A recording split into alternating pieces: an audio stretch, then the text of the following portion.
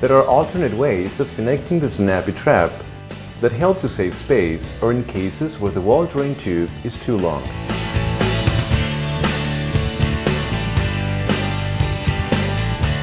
The first way is to crisscross the flexible hoses.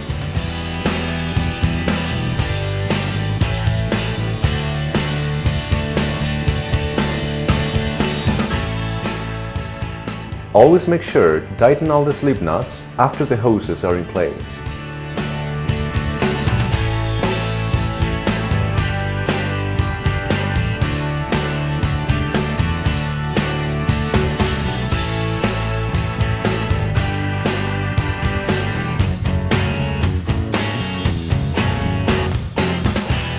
The second way is to turn the Y-hose section to face the wall.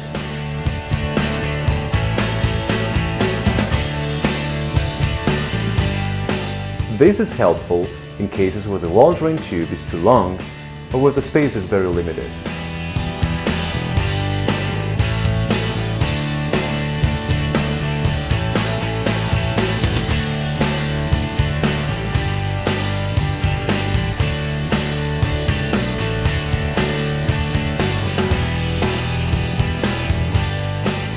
The elbows can also swivel in any direction. Tighten all slip knots.